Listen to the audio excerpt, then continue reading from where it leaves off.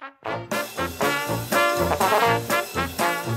name is Rodrigue, and I'm Executive Director of the George Rodrigue Foundation of the Arts.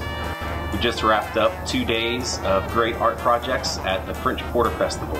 The French Quarter Festival is it's really almost a citywide festival around the French Quarter here in New Orleans, and it's lots of great music, food, entertainment for festival goers.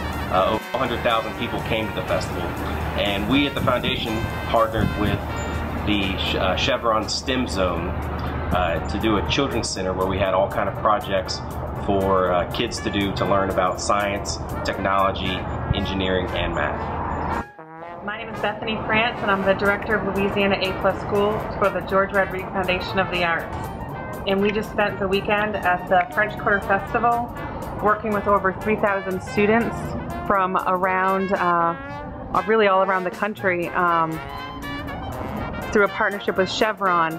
And what we did was focused on STEM, science, technology, engineering, and math, and we integrated the art. We used arts integrated programs to teach the different STEM components.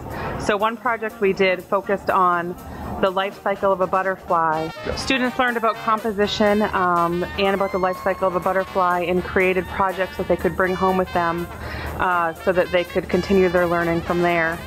We also taught students about symmetry and making three-dimensional design by using model magic to create butterflies. And then our final project took geometric shapes where students could choose what shapes they want to do to create blue dogs using the shapes. And like I said, overall, through this partnership with Chevron, we were able to work with over 3,000 children during the 2 days of the French Quarter Festival. It was a great experience for all, and I hope you enjoy some of our other images that we took from the day.